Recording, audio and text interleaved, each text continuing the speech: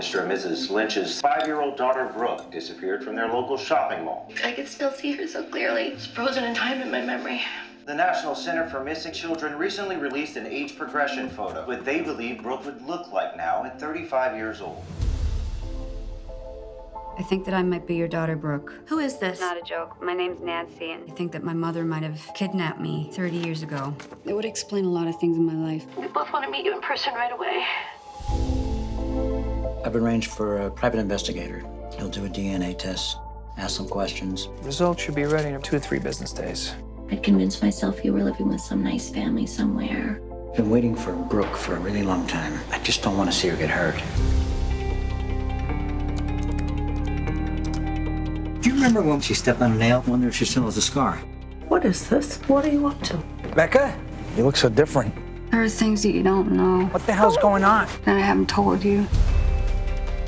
Nancy, everything okay? You're sick. Nancy! People get taken from you just like that. Nancy! Why would you do something like that?